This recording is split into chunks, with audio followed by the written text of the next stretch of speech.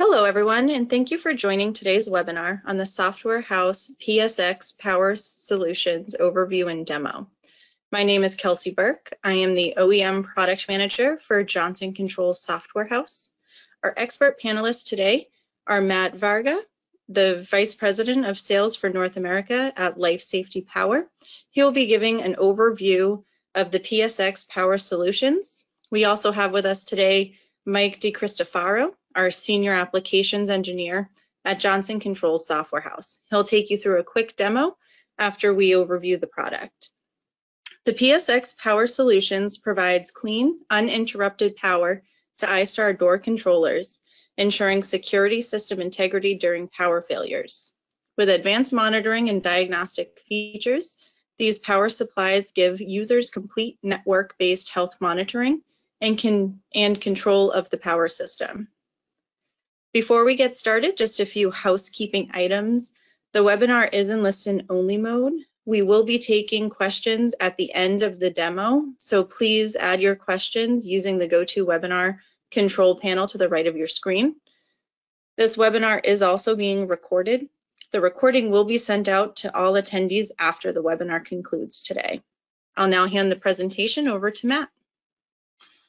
Well, thank you so much, Kelsey. Really appreciate the introduction, and thanks, Mike, also for joining me today. One of the awesome parts of this demonstration is that we're going to see the actual integration between Life Safety Power's managed systems and Secure, which I never get the opportunity to have an expert on the phone to do that part. So I'm looking forward to this presentation, or have been looking forward to this presentation, and without further ado, we'll get this thing kicked off, assuming that I can advance my slide.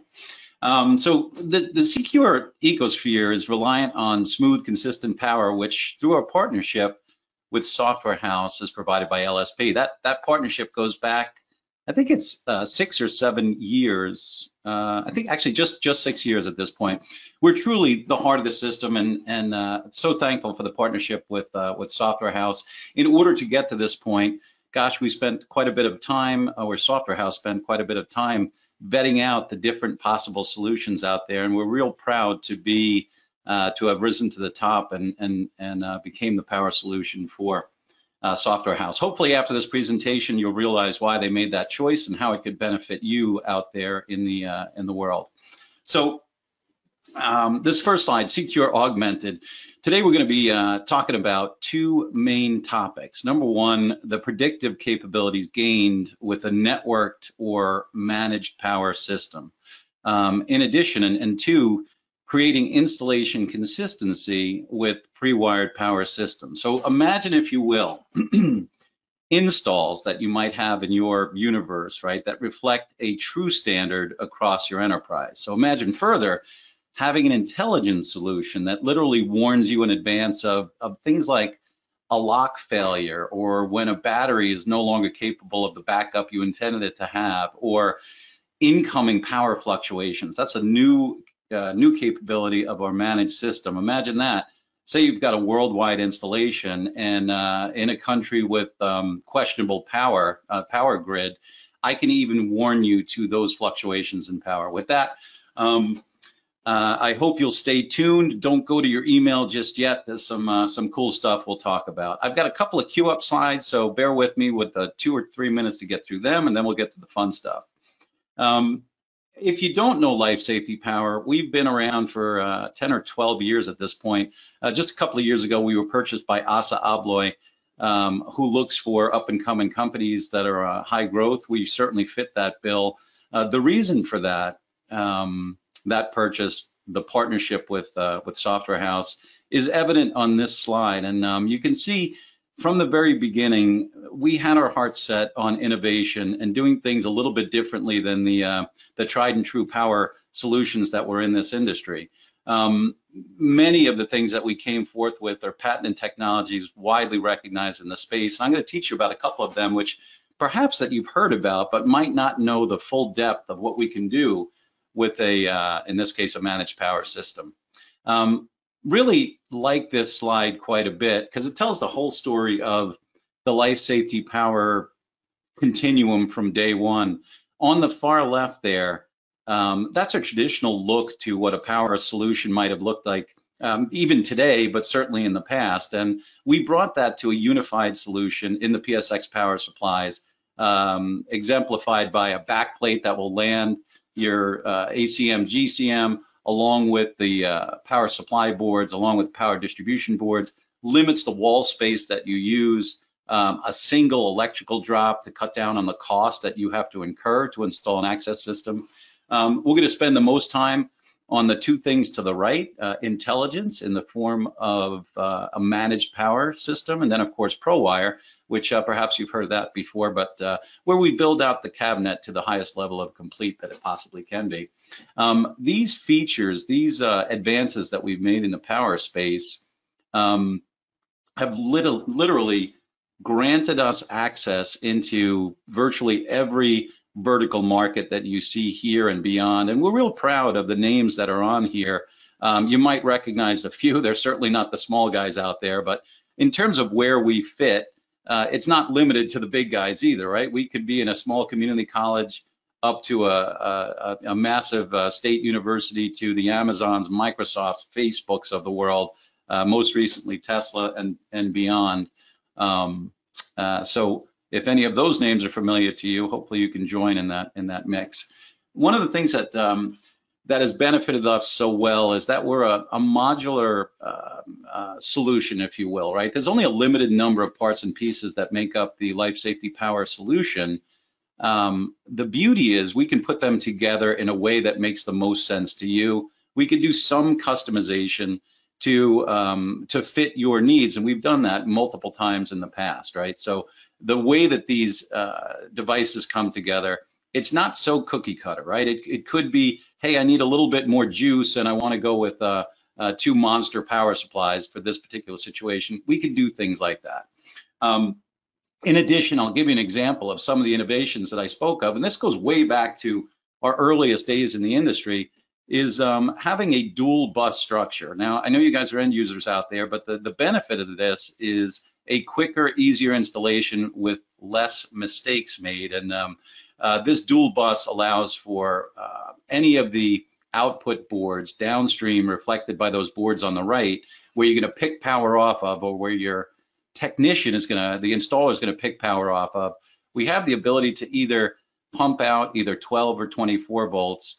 Additionally, we have lighting, right, that outsmart lights, indicating which voltage is outputted. So you can imagine in the past when it was just a simple glow light coming on, more than a few pieces of hardware got blown up because a technician plugged a 24 or a 12 volt board into a 24 volt output.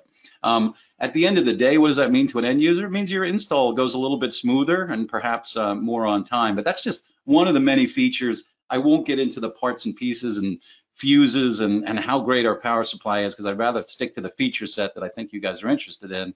But please know that is just one of many, many innovations that we created over time. With Software House, we have multiple solutions, from very large cans that go upwards of 33 inches across by 4 feet long, can output 36 doors, if you will, to standards in the middle there, and even rack mounted solutions that you see there on the right. Further, E4, E6, E8, those are just different sized cans for different number of outputs. We have a can to fit every need out there. And once again, build to order house, we make what makes the most sense for you. Oh, I didn't know I had a breakout slide of this, but that is the E12 is what we call it, 32 door. Did I say 36 before? I hope I didn't. If I did, it's 32, a 32 door solution for Software House. Once again, this is the guy that's 36 across the top, 48 long, literally might require a forklift to get it up on the wall. But if you're looking for density, most likely in a new installation, I don't think you're going to get more dense than that. Full power distribution, and the ACM GCMs required to run a 32 door installation. Something to think about. Won't go into too much detail here, just a blow up of the rack mount solutions that we have. Okay, pre-wire. Let's get into the meat of what I want to talk about or focus on today. If you haven't seen a pre-wired PSX solution, pay close attention. The next slide is one of my favorites. I always get a chuckle out of this. I can't get any feedback from the folks watching, but you know, these pictures of installations were taken from integrators across the US and abroad. And while I hope that they're not typical of installations that you might have, I know from even a webinar I did this morning with an end user up in Canada, he looked at this and said, you know what, there's a few of these that look exactly like my cabinets. And that's typically what I get. And it's not because the integrator doesn't want to do a good job. It could be that the integrator is in a rush. It's Friday. You're demanding that the install get finished before the weekend. He does it with full intent of coming back on the following week to clean it up, but does it sloppy in the process of trying to get it done. And then, of course, life happens, business happens. He never comes back to clean it back up. Either case, I bet some of these with some of you is probably familiar. Although the picture on the bottom left, if you didn't notice it, I always get I always look at this and say, if I'm a technician and I come across a snake inside of a can, that's the day I quit and find another job. But my Texas BDM tells me that that's pretty common out in Texas. I don't know if that's common. That's the last day I work as a technician. I don't know what kind of snake that is. Maybe there's a snake guy out there who can tell me, but not something that hopefully you find in the cabinets in your buildings and installations. So ProWire. What's the point of it? The point is to try and get your integrator, whether he be in your backyard or across the planet, literally, to have a more consistent outcome, if you will, right? Turn the art form of a good technical installer into the science of having us do it for him. Let me explain. So ProWire is really an extension of what we do any given day of the week. So what you see here is a cabinet with, in this case, a power supply, some power distribution boards landed on a backplate that will land secure hardware, right? That's a typical, I don't know if that's an E4 cabinet, probably E4S. That's the way any given day of the week I am sending out my cabinetry that's coming to you as a PSX piece of equipment. No additional charge for this, that's just the way it comes. What ProWire is it takes that one step further, right? I wire out the cabinet to the furthest level of complete that I can inside of a factory. I put the connectors on, I tie wrap it, I wire wrap it, I put wire mold in there. Everything I can do to make the job of the integrator, the installer, just as easy as possible. So as I said, we wire down to the individual Phoenix connector. I think they're Phoenix connectors that your ACMs, GCMs would use. The role of the integrator would be to land the hardware, screw it down, throw some connectors away, and plug mine in onto the next, onto the next, onto the next. And in theory, anyway, should create a very consistent result across your enterprise. From a wiring standpoint, we do system, lock control, power supply faults, tamper switch, the wire management itself in the form of, in this case, Panduit, which is an option.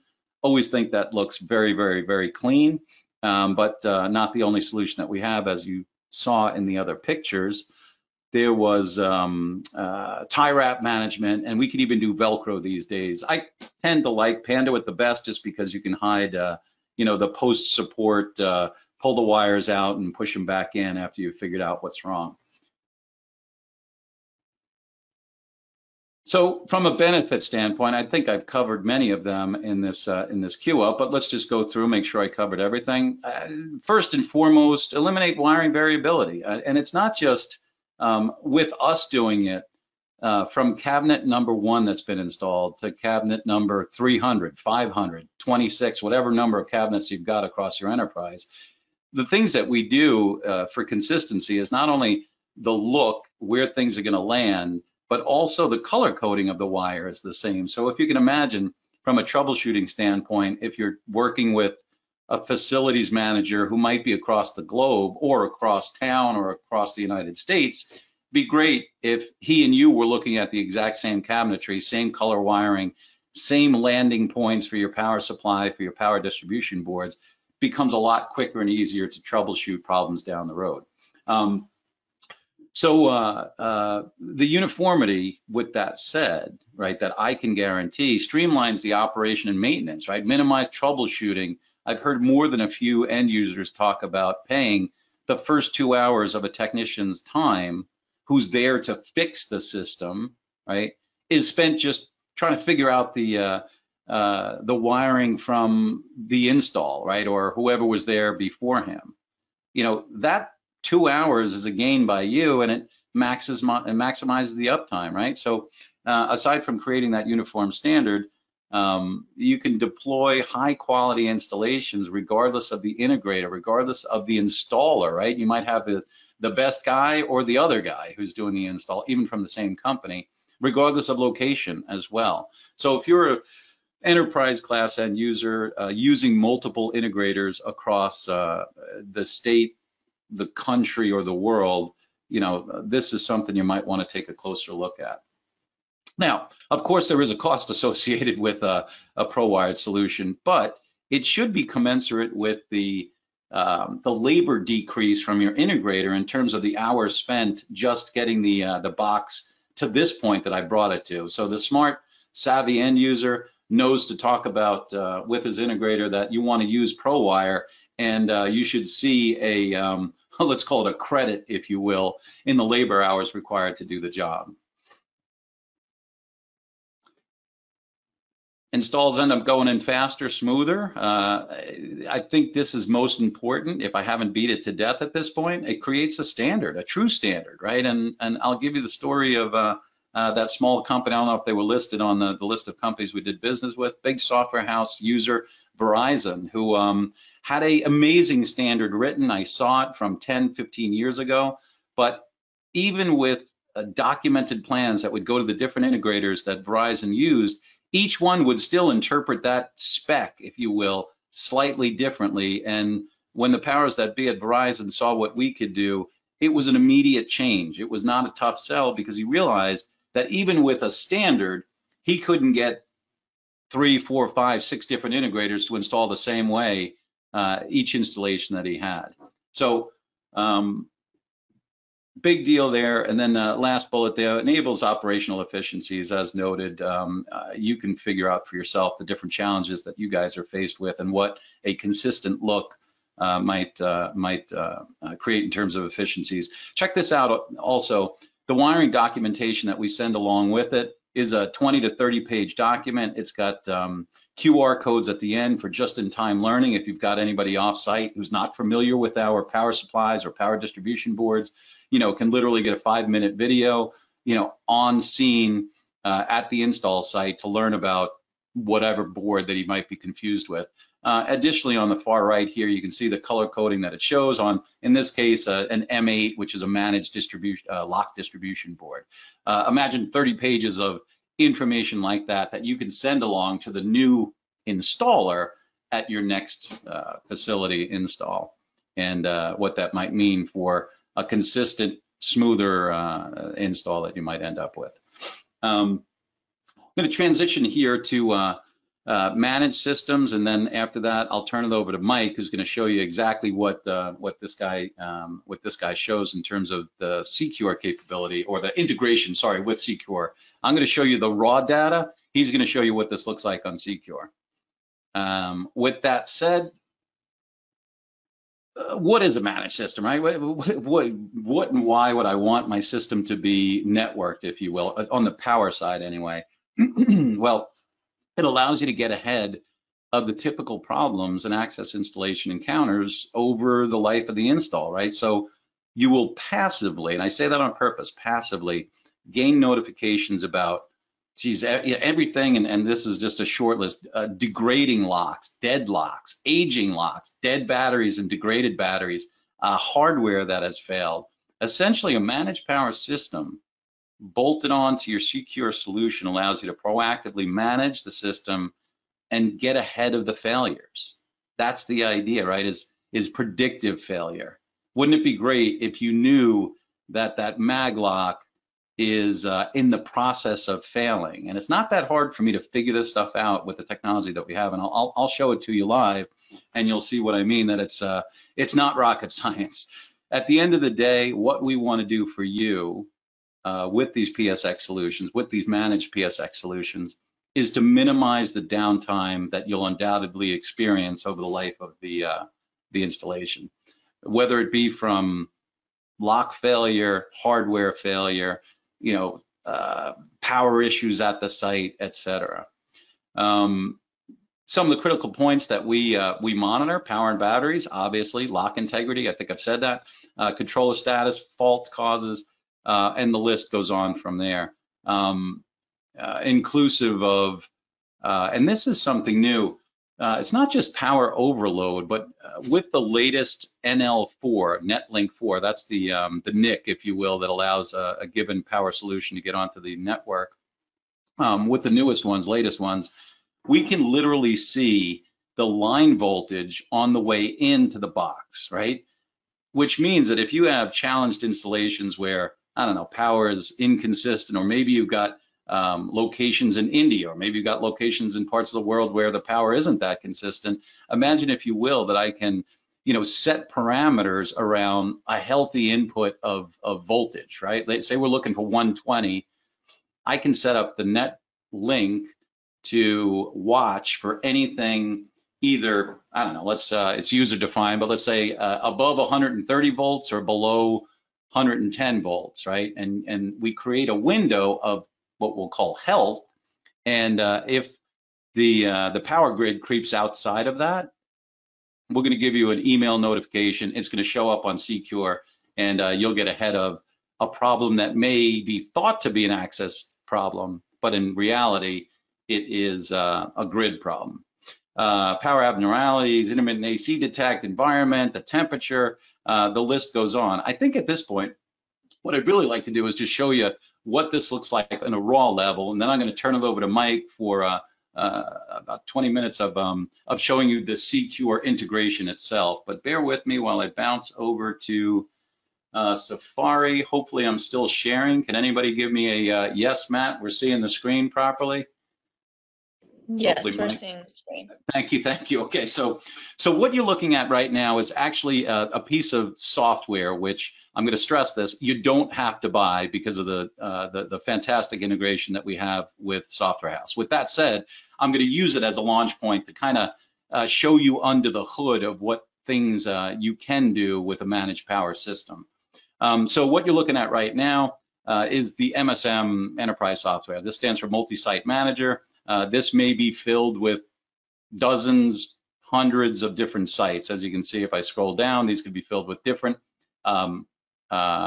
install cabinets around your enterprise, wherever that may be. So each one of these is a different net link. Once again, the net link is the NIC card that allows a power solution to get on the network. We've got simple color coding, green being normal, yellow, a fault of some sort, blue, hey, it could be just time. The install's been installed for 3 years and I want to know because I want to do some service on it, or a red bubble for a fire alarm going off at any one of your locations. Good to know. And any one of these things, trouble, service, fire alarm, could force an email, and certainly will force a line item in Secure to come up. The reason we've got a bunch of yellows here is so I have something to talk about. I'm going to concentrate on this fictitious LSP University in the Phoenix Science Building. Looks like I got a yellow button there. If I hit the Analyze button, as I did here, there'll be an advanced description, which typically you would clear these out once you look at them. But the way you look at the MSM, it's the recent past, right? It's not a live view, it's the recent past. And it allows you to kind of forensically look at what's happened, what might have caused an issue. I can do that through Secure as well by going into the NL4 itself. I'll show you that, or Mike will just later on down the line. With that said, I've got a couple of, a number of different issues here. Power fault. This one is indicative of the M8. I know you don't know what these model numbers mean. That's a lock control board. And it's basically telling me the lock control board, the first lock control board, perhaps of two, the fourth output, the current is under the lower limit. right? Once again, I can bracket health based on amperage draw. This one over here, M8 number 1, the 6th output, I've got no power, which could be indicative of, hey, we opened that strike, 40,000 times and there was a bad wire in it and it finally gave out. I'm getting no voltage to that particular lock.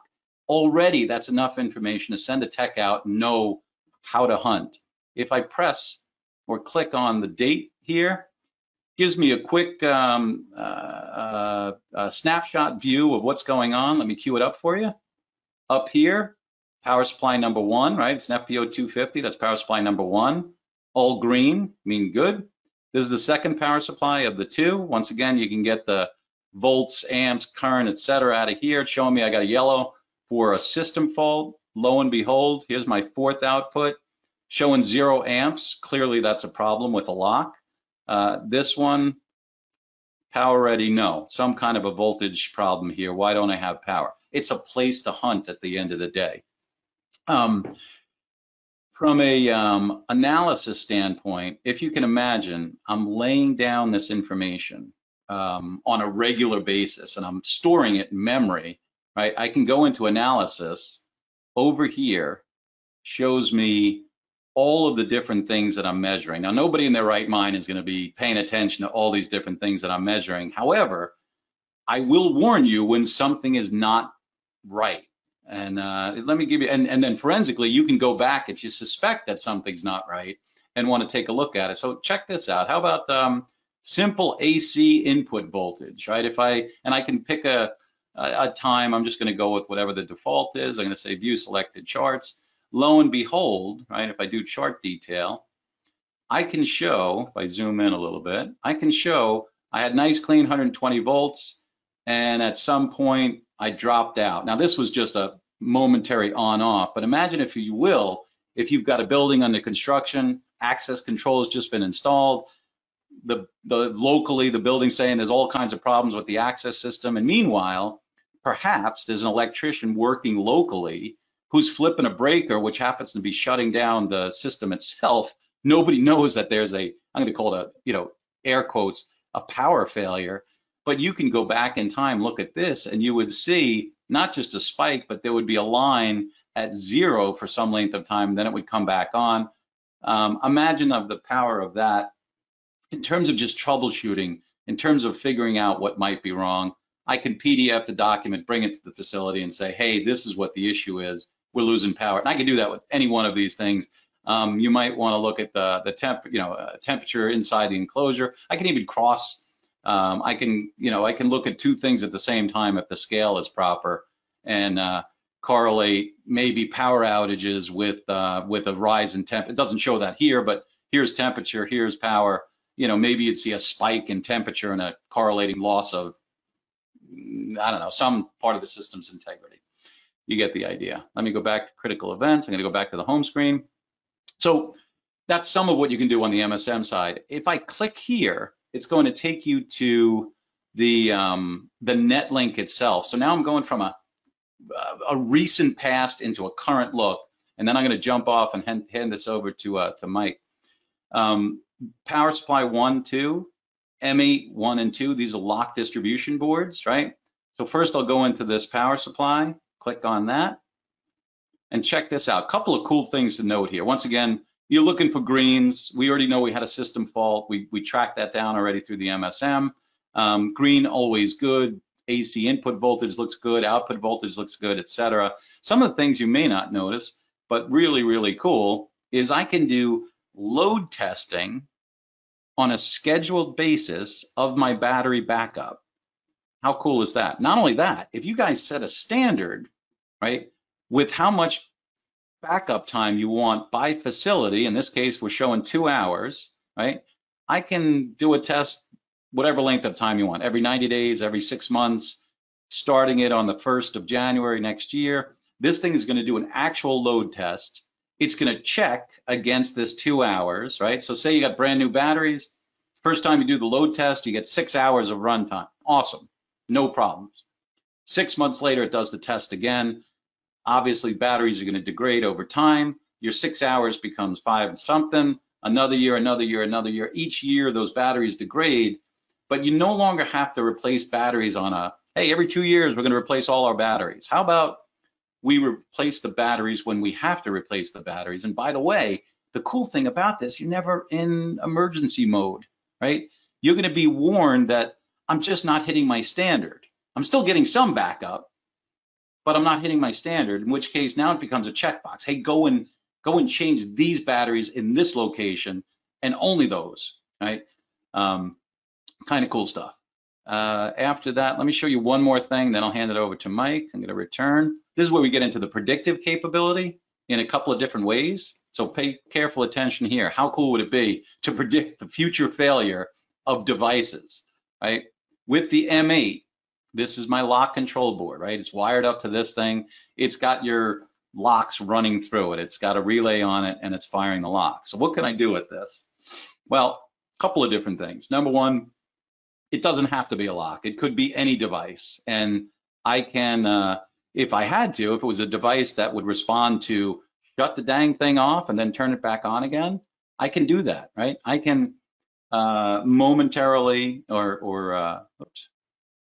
I can, it's called a pulse reset, where you shut it down for about 10 seconds and turn it back on again. So imagine, if you will, if you had a piece of hardware hooked up to that thing, might get flaky with bad internet service, you can turn it off, turn it back on, see if it fixes it from across the country.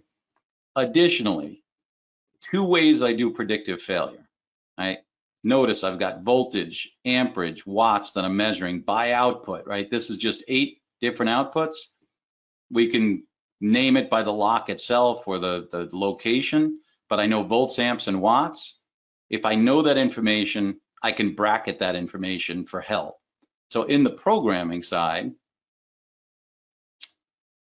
give it a second. On the far right-hand side, right, I've got voltage upper and lower limit. I've got amperage upper and lower limit. You set those parameters, or your integrator would set those parameters. You sit back and wait, right? That mag lock blows up one of the 2 coils that keep the door from closing. If it blows one of those 2 coils, the amperage that it's drawing will spike, right? The lock is going to look like it's still working, right? Because you got half the coil with half the holding force, but it looks like it's working locally. But you would know, hey, I'm drawing 340 milliamps. It's only supposed to draw 160. There's something wrong. It's going to blow up the rest of the way. Now you can get ahead of that curve and say, hey, go out and replace that thing before it fails entirely. Last thing on here before I turn it to Mike, very, very simple. Check out this on the side here, right? You see the cycle count limit? I got it set at 1 million. Let's say you had a class 1 strike. Class 1 strikes last about 500,000 cycles, okay? Which is you can achieve that very quickly, especially if you're in a campus center, a front door to a hospital, or where so many other places.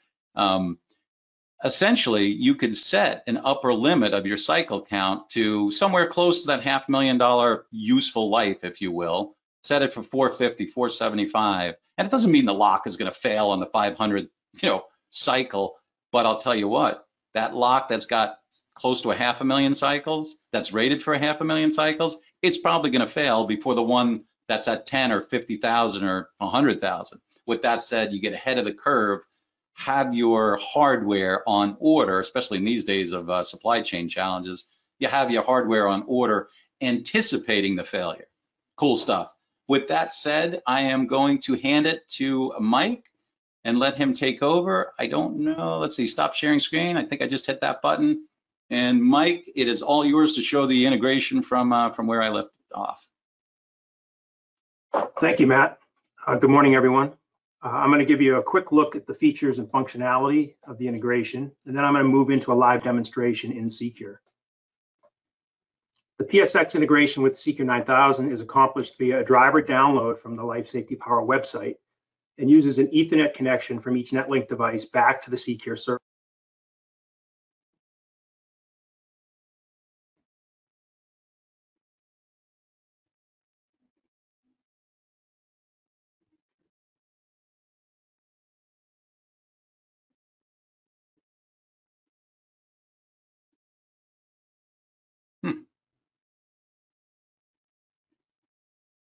Mike? Yep, don't hear Mike either. Sorry about that. I thought I unmuted. Can you hear me now? Yes. Yep. All right, I'll go back and start from the beginning. Did I cut out or did I miss everything? You just cut out at the end of the first slide you had. Okay. So the PSX integration with Secure 9000 is accomplished via driver download from the Life Safety Power website and uses an Ethernet connection from each NetLink device back to the Secure server. The integration allows for full power system monitoring and control capabilities through the Secure 9000 software. The integration provides power system alerts, parameter measurements, and system control features, which are all available directly from the Secure interface. Power, battery, and AC fault events are logged in the Secure journal, and a variety of triggers are available for each device, allowing instant notification using the Secure 9000's powerful event management capabilities. The integration installation files can be obtained from the LSP website. Along with the file downloads, you can find user manuals, release notes, and the hardware and firmware requirements for the integration. The integration is supported for versions 2.7 through 2.9 using the NL2 and NL4 NetLink modules. Support for the newer NLX module will be available in the near future. So what does the integration get you? Obviously, it's a subset of everything that Matt showed you in the software there, but supported alerts, data reported, and control features are also listed on the web page. I won't go through all of them, but I'll mention some of the highlights. Some of the alerts available include AC fault, fire alarm activation, service due notifications, allowing you to schedule service dates and be alerted in Secure when the next service is due. Output voltage range monitoring, letting you define an acceptable voltage range for all outputs. Enclosure temperature monitoring. And as an option, the external room temperature can be monitored using an optional temperature sensor available from LSP. The data reported through the integration includes AC input voltage, power supply output voltage and current, battery voltage, battery current, including both charge and discharge, the M8 output voltage and current ranges to your door locks, and a cycle count of those locks, allowing you to monitor the wear and tear on each door lock or strike. And lastly, some of the control features available as event actions from within Secure include the manual or scheduled start or remote battery tests, reboot of the NetLink device, which is important in case the device locks up, power cycling of the main DC output, allowing for the remote reset of your field devices, and individual power cycling of each door lock. Now we can take a brief look at the configuration. After downloading and installing the integration software on the Secure server, start the LSP integration driver in the Secure server configuration application. Once the driver is running, we can add the NetLink module in the hardware tree in the Secure administration application by right-clicking the hardware folder and selecting New under the LSP NetLink. A blank NetLink window will open. We'll only need to add a few fields so that we can connect to the unit. Give the unit a name and enter the IP address of the device. Enter the username and password used to log into the NetLink. Enter the IP address of the Secure server and select the Connect button. Once the unit connects, it'll pull in all the properties of the NetLink and its associated hardware. After saving the NetLink configuration, all connected hardware to the NetLink module will automatically appear in the hardware tree. So now let's go over to Secure and take a closer look at the NetLink module. First here is the General tab, showing the NetLink settings and properties, including all of the current date, time, and temperature settings, and some of the other control parameters.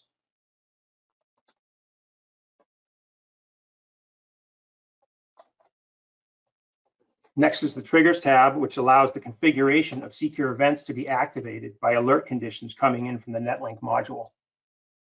And if we add a new trigger here, you can see there's a pretty extensive list of parameters that can come over to cause an event in Secure.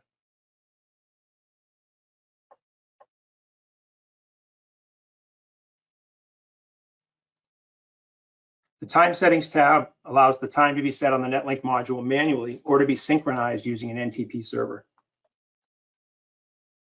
The TCP settings tab allows the user to modify NetLink TCP settings. You'll notice they're grayed out. You have to disable the NetLink module before you can make any changes. The Units tab allows you to view NetLink temperature and unit settings.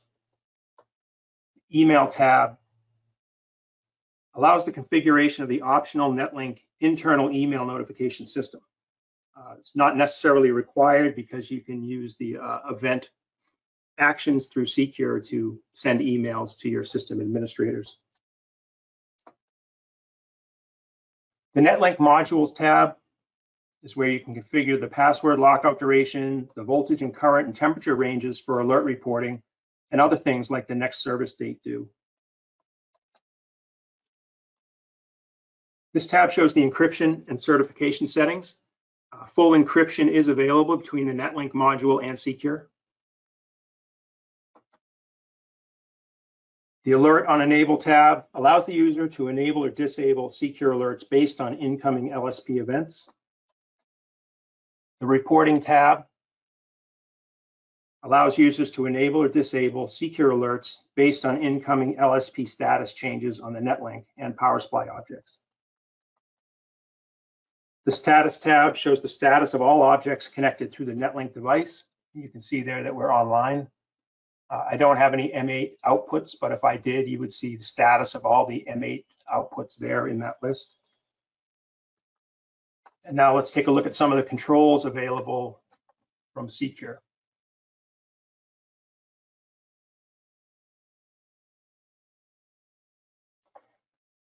So in the hardware tree, right-clicking on the NL module gives me some options here. Obviously, I can do my find and audit to see who's made changes to the device, find and journal to see any of the journaled messages of the device. But we also have the ability to reboot the system. We can also enable, disable, and reset all outputs. And then on the power supply itself, we have the capability to start and stop the battery test manually. You can also reset the AC and system fault counters. We also have the capability of scheduling an event that can start the battery test. Have an event created here. This event is set up to implement the battery test on a schedule of every second Sunday at midnight. And the action for that is to start the LSP power supply battery test. So that's a scheduled implementation of a battery test. We can also start a manual battery test. So if we do that right now from here, we can go ahead and click Start Battery Test. It's going to let me know that the command was sent successfully. And then we can go over to the monitoring station and see that the event has been activated in the monitoring station. Bear with me one second. There's the battery test. Now, all of the LSP objects can also be placed on a map.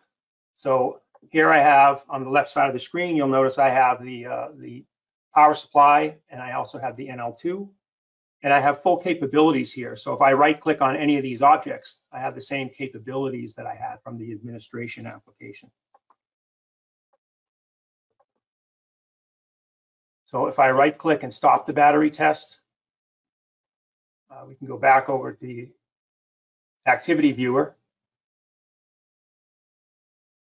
and we can see the activity that the battery test has been stopped.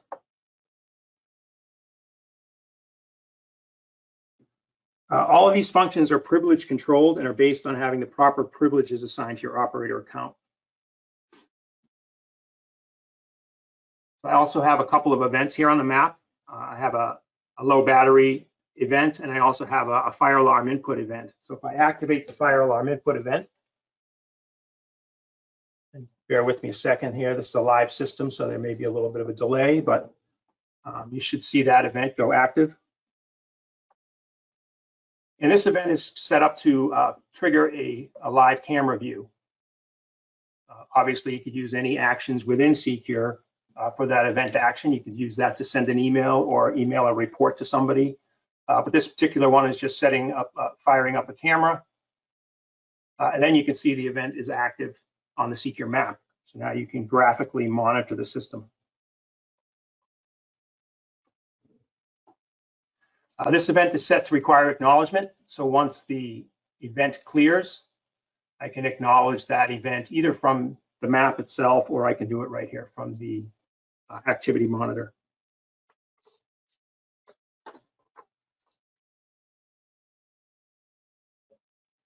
And that's pretty much all I have for the integration. At this point, I'd like to open it up to questions. Thank you, Mike. Thank you, Matt. This was great information and a wonderful overview. If everybody can utilize the questions pane within the GoToWebinar controls over to the right-hand side of the screen, we can go ahead and answer any and all questions you may have. Wow, we must be really good. You guys just covered everything, so.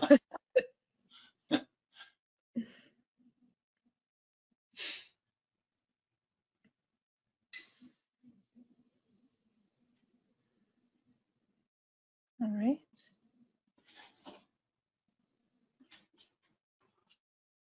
All right, we have our first question.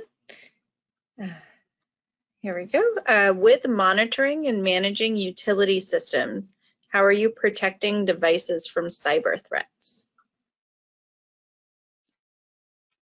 So I can't address the devices from a cyber threat. I can certainly, well, not speak to, but we have ample documentation about the cybersecurity of the NetLink itself. And that's available by request. It's actually available on my on the Life Safety Power website.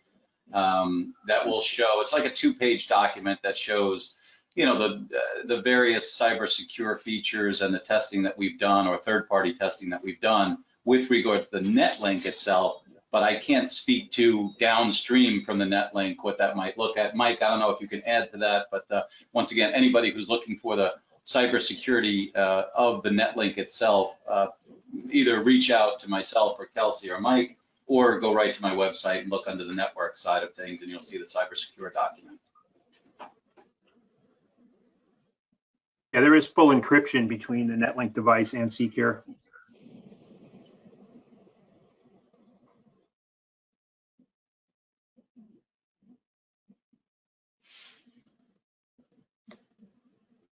This is an easy audience. Who do we call in case of technical issues?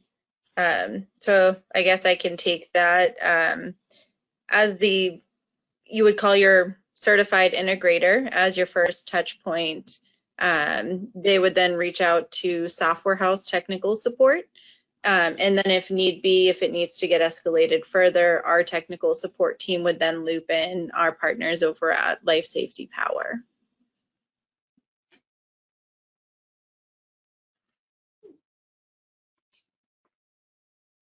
What is the current status of product availability?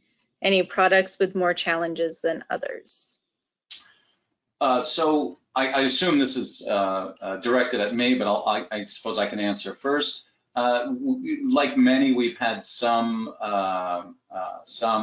challenges on the supply chain side of things. Funny enough, the NL4, we've been periodically out of stock, but it gets rectified within a week or so with air freight shipments from our supplier. So generally speaking, any product ordered by or through as a PSX product is typically got about a 6-week lead time, approximately, barring something unforeseen, right? But generally speaking, 6 weeks has been our lead time, which I think is fairly reasonable in this day and age. Mm-hmm. And just to kind of further support that, Software House does stock some generic or high runners of our PSX power supply line to help facilitate in those lead times being accelerated and stuff like that. Of course, if something's a build to order or more of a complex build that you're looking for and not something that we typically have off the shelf, We wouldn't have that in stock, but we do stock our high runners.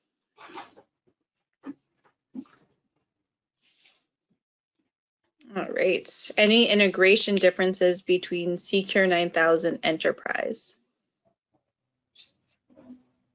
That's a Mike question, I think. Yeah, the integration is supported in an enterprise environment. You will be able to monitor your individual SaaS integrations just like you would your other objects. And any objects created on the mass would need to be created in the partitions of the SaaS that you're actually going to be using those devices on. So it is supported in an enterprise environment. All right, wonderful. And how versed is Software House tech support in dealing with technical issues? At what level issue would they need to contact LSP to assist? So I think our Software House technical support team is well versed in the PSX power supply solution. We'll of course check the integration. We will check to make sure that everything is licensed, check to make sure that everything on the Secure system is, up to snuff and working appropriately to make sure that the PSX power supply is doing what it should. At what level issue would they need to contact LSP to assist? I think that kind of varies depending on what the technical issue is that comes in. If it's something that's deemed with a wire, or I don't know, Matt, I don't know if you have a pulse on some of the stuff that's been escalated up to life safety. I really don't, but I suspect that the question probably is involving the NL4 integration with Software House, and I think we have experts on both sides of the fence, and we'll work together to ensure success. Right at the end of the day, we want to make sure your installation goes and the use of the product goes as smoothly as possible. So, Software House, very well versed, and of course we work with them on a regular basis. We work with your technical team on a regular basis. So the escalation would happen naturally, right? If it was needed, I've got ample people from a application support perspective who can assist when necessary, right? Our goal is just to have as clean and smooth an installation as well as use as we possibly can. So. Yeah, and we have a lot of documentation. Our technical support team has a full support plan for life safety power that includes some documentation and some frequently asked questions, as well as having units on our site in Westford to go ahead and test various issues that are coming in and make sure that we're well versed with the product. So. Right. Next question here. In the government sector, does life safety meet TAA or Buy America Act requirements? And if so, where can we find that documentation? Great question. And following purchase from ASA, we have the ASA folks have brought the legal team in to ensure perfect compliance. Where we were not compliant, we're actually rectifying that with let's say tangential hardware that will be TAA certified. We recognize the opportunity with the U.S. government and are going to ensure that our products are TAA compliant. But there's at the moment, the only way I can answer it is there's some components that are a challenge for us, and we're changing those out. There's a lot of components that are perfectly fine. When you put them together, our legal team is basically assessing as a package, is it still TAA compliant? And ASA, as you can imagine, is very cautious when it comes to giving a yes answer. And so it's in process right now where we're testing the different configurations to ensure it will pass TAA compliance. Wonderful, thank you.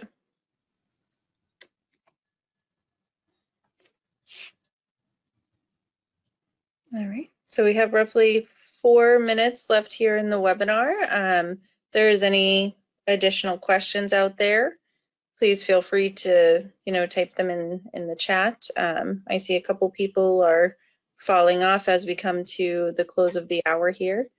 but We shall stick around to the very bitter end and beyond if necessary. are the products internationally certified and available globally? So from a PSX standpoint, it depends on the country, is the best way I can answer that. For instance, we just received Japan certification. I believe we're working on Korea. We've got CE, and if there's a particular country where you're looking to do business in, best bet would be to shoot a note back through Mike or Kelsey, and I can research it. But I only know a few off the top of my head. Generally speaking, we're sold across the globe at this point. However, there are some countries where there's like Korea, I know has its own certification which they require, and we're working on that as we speak. Japan, we've got it. Other countries would have to research. Yep, I know one we're working on right now is India with the BIS certification. So I guess short answer, right? Yes, the product is available globally. Certification, depending on which country it's going into, but we're closing in on the BIS certification shortly also. So good to know.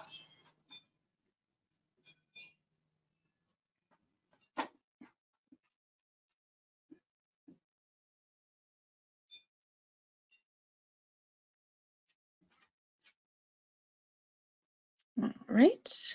Doesn't look like there are any more questions filtering in here. So I'm going to take the last couple minutes to just thank everybody who joined today's webinar. Thank you, Matt, for the wonderful overview of the solution and Mike for how it operates with Secure 9000. I think this was a great presentation and a wonderful demo. We got some great questions that came in. Again, the session was recorded and will be sent out to the full attendees list after we conclude today.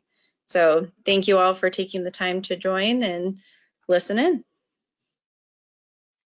Thank you, Kelsey, and thanks everybody as well. Thanks, Matt. Thank you, Kelsey, and everyone else.